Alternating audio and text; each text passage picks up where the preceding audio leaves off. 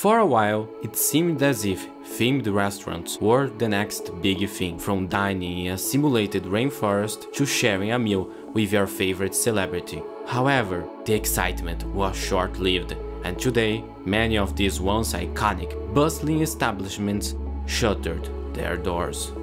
Why did themed restaurants fail, and could we see a comeback?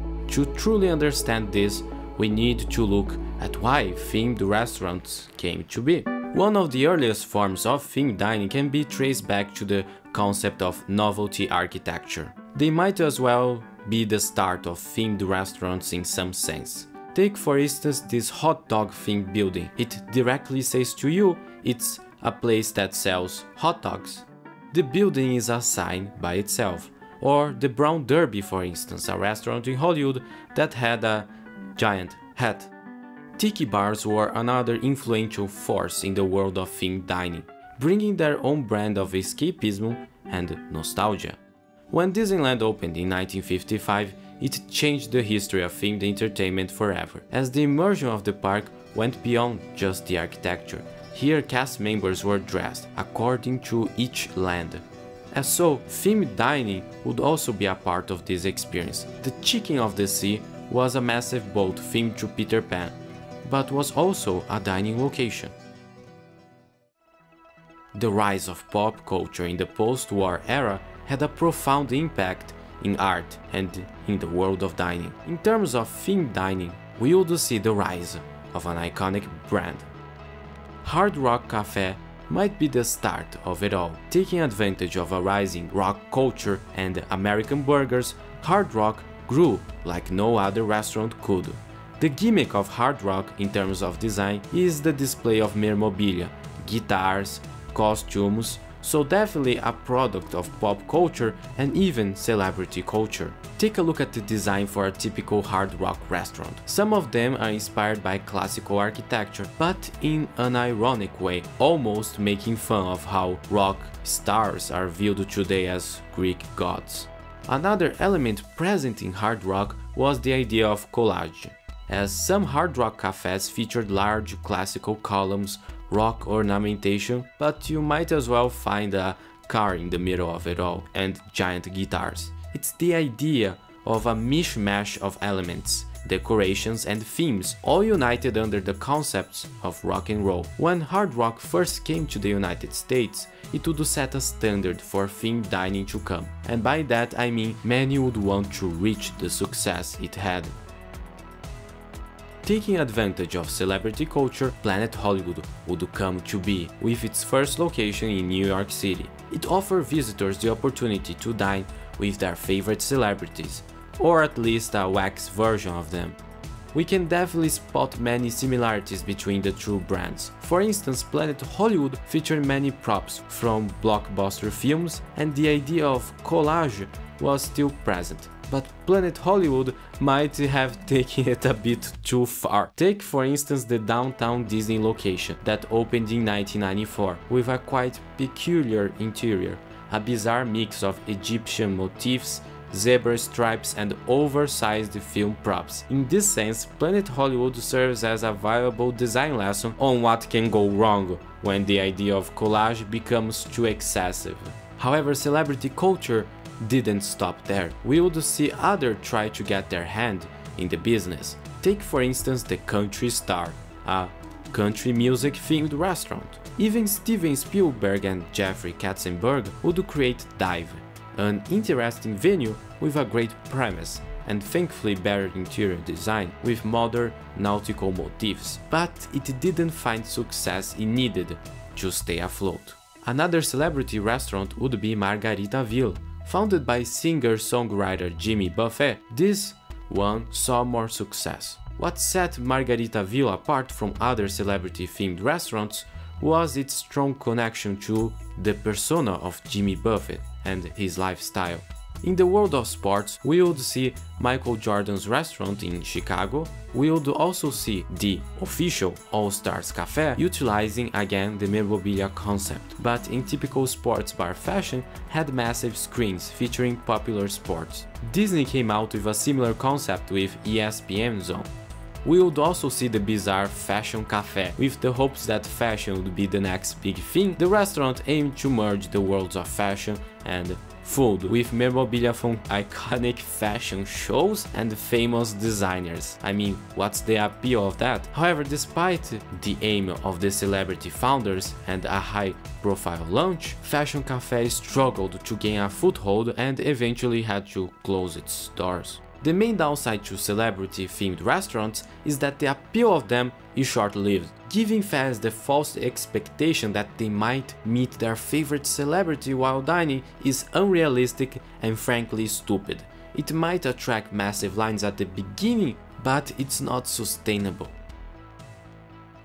However, themed dining took an even more immersive turn. In 1994, the world was forever changed with the opening of Rainforest Café, which brought you into a whole new level of themed dining. Designed to transport guests into the heart of a lush tropical rainforest, this restaurant combined food with an environment experience unlike anything seen before. Animatronic animals, cascading waterfalls, dense foliage, and periodic rainstorms set the stage for an adventure-packed meal, making Rainforest Café a family favorite. The restaurant's appeal lay in its ability to immerse guests in this fantastical world that combined entertainment with dining. Each location was designed to mimic the ecosystem of a rainforest, complete with thunder, lightning, utilizing special effects that would rumble throughout the restaurant every so often. Guests could dine under canopies of trees, while life-size gorillas and elephants moved and made annoying sounds around them. The use of audio animatronics and sound effects added a layer of excitement that made the experience particularly appealing to children and families, transforming a simple meal into a family-filled adventure. The restaurant even had its own mascots, with themed merchandise. They thought it would be the next Mickey Mouse. This blending of entertainment gave the café an edge in an era where ecological issues were gaining more attention. Rainforest Café was emblematic of the 90s, a time where restaurants became immersive environments rather than just a place to eat. Its success led to rapid expansion across the United States and in some locations internationally. While the Rainforest Café was originally a huge success, its popularity waned over the years, likely due to brand fatigue and a failure to engage guests long-term. Another concept by the same company was the T-Rex Café. This had audio animatronic dinosaurs and a meteor shower. T-Rex is a fun concept I still enjoy. However, currently there is only one location left, at Disney Springs. This is an important fact we have to keep in mind. If themed restaurants want to succeed, they need to bring people back to the table, or at least have a huge influx of tourists. We would also see the rise of IP-based themed restaurants, like the Bubba Gump Shrimp Company. The restaurant has a more rustic, fishing atmosphere, with memorabilia from the hit film Forrest Gump. However, what matters here is the scale. It's more human. You don't have huge oversized props, rather small portraits or fishing memorabilia. However, things would get even crazier, or should I say magical. Introducing Copperfield's Magic Underground. Imagine a crazy concept where you enter the world of magicians and still don't discover their secrets. The original location was supposed to be in Times Square. However, another venue would be located at MGM Studios in Walt Disney World. In terms of interior design, think something like Hard Rock, memorabilia everywhere, but this time it's magician memorabilia. By 1996 and 1997, the New York location was nearly complete, with the building in place and the interior beginning to take shape. However, despite all the hype, the project never made to opening day. Perhaps that was the biggest magic trick David played on us. As always, it was a budgetary issue. Investors grew uncomfortable with the growing costs and uncertainties surrounding such project, eventually pulling the plug. Construction in New York came to a sudden halt and the Times Square location venue was abandoned, just as it was nearing completion. Now, imagine dining in a restaurant out of this world. Well, welcome to Mars 2112. Imagine walking in the middle of New York City and suddenly finding a huge sunken plaza with an alien-looking spacecraft. After entering this mysterious venue, you embark on a simulator journey to space and to the year 2112. Welcome to Mars. Instead of Hard Rock and its copycats, Mars 2112 would be completely immersive. You would dine in an atmosphere out of this world, with rock-shaped walls and a unique furniture design, making the whole experience something unique.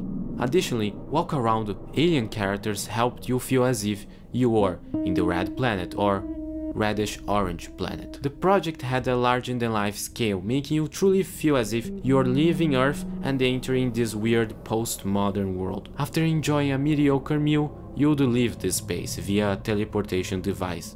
Other than the New York location, we would also have another one opening up in a mall.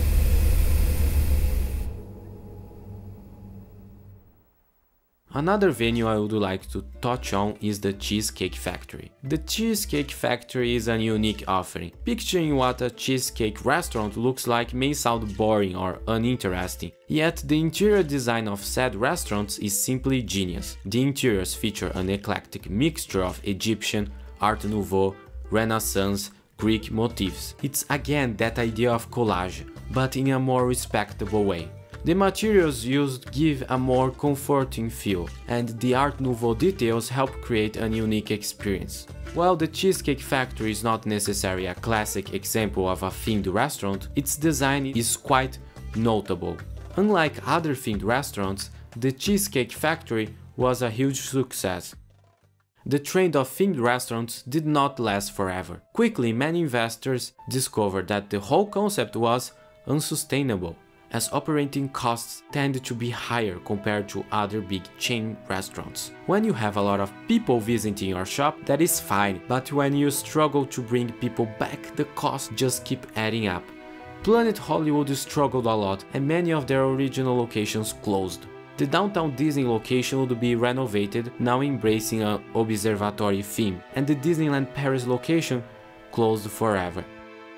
The hype was short-lived. The idea of themed restaurants didn't die then, but it became clear the trend was just a trend. In order for themed restaurants to survive, they have to be at a popular area, not in the middle of a suburban parking lot. Even then, they need to find a way to bring people back. Imagine something like seasonal events, annual passes, like programs.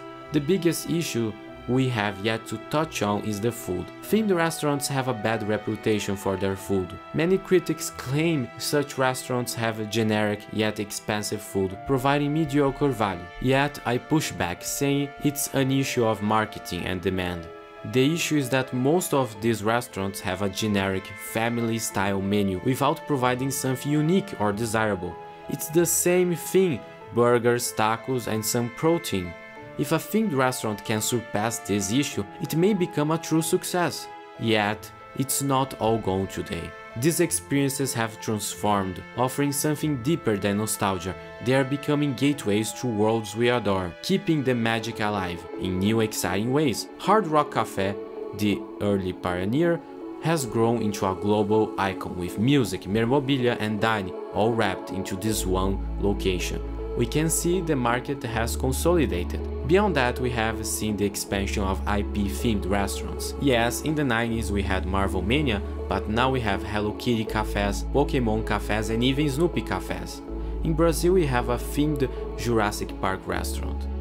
This is the evolution of themed dining. It's not about the novelty, but the emotional ties that connect us to the characters and the stories that have shaped our lives.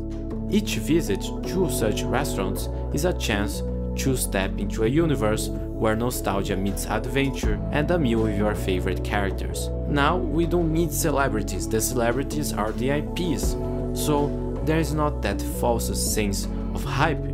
We have to find ways to immerse guests into these worlds without being over the top or tacky. Themed restaurants have to offer the best food and the best theming to truly transport you onto these fantastic worlds. So even though the heyday of the 90s themed restaurants might seem like a distant memories, the spirit lives on. So are you excited for your next dining adventure?